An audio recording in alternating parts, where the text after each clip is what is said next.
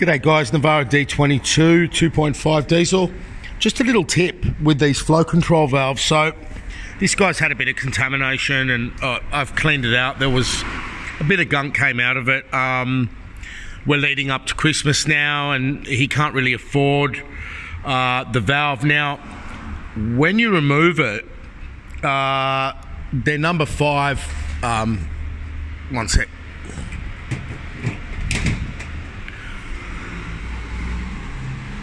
Number 5, what I like to do is use a small ratchet like that. So look, it's not difficult. You can pull off the return line there that's in the way. Now, the tip I've got here is basically the O-ring usually comes out. The O-ring usually... I just saw a pop-up message, sorry, it was quite funny. The O-ring usually sort of will stick to this or fall out. My tip is, do not reinstall it here or glue it down. You need to reinstall it back on the back of the pump very carefully and then put the flow control valve in. Note the orientation as the plug sits towards the outside facing out. Now,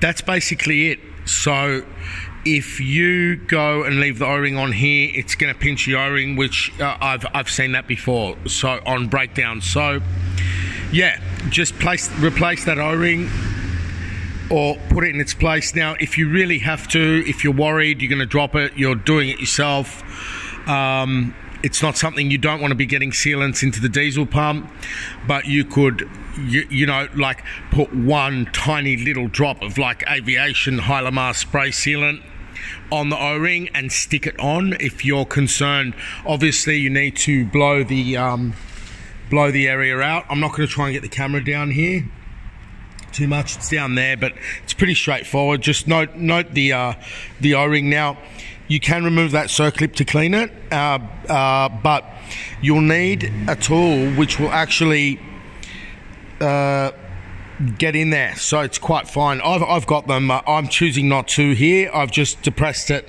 without scoring the bore inside with a, you know, the best thing would be a piece of plastic, like a pen or something like that.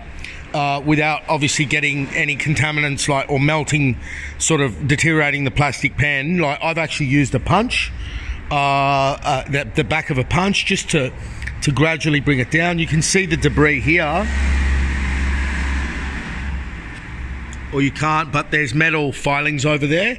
So the way I've done it is I've chosen this.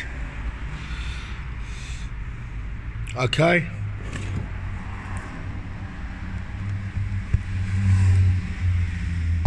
I don't think I've ever had anyone help me film. And you just leave it on the edge. Okay, depress it in and out. And you can see here,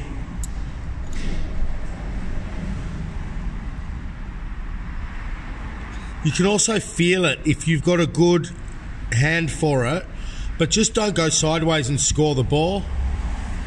The best thing would be to do that in a container, in a glass container. Remove the O-ring before you put anything on it.